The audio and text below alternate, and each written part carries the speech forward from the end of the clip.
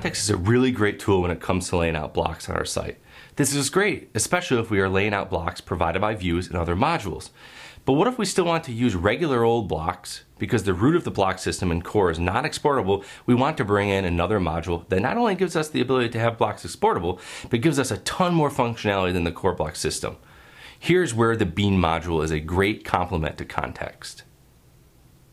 In this lesson, we will take a look at the advantages of the bean module, some disadvantages, and some enhancements it offers us over the core block system.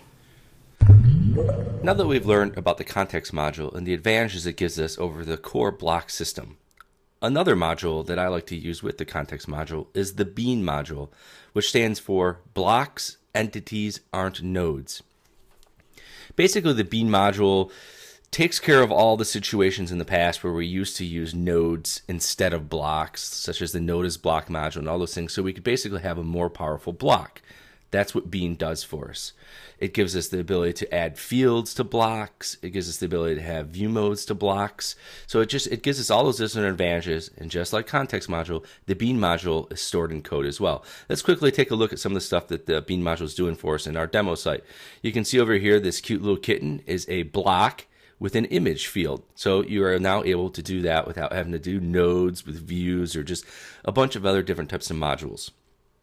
Let's go ahead and take a look what else we've got. So now it also adds to the UI this blocks link here in the shortcuts, which if you click on that, we now can see all the blocks that we created with the bean module. Here's where we can add a block.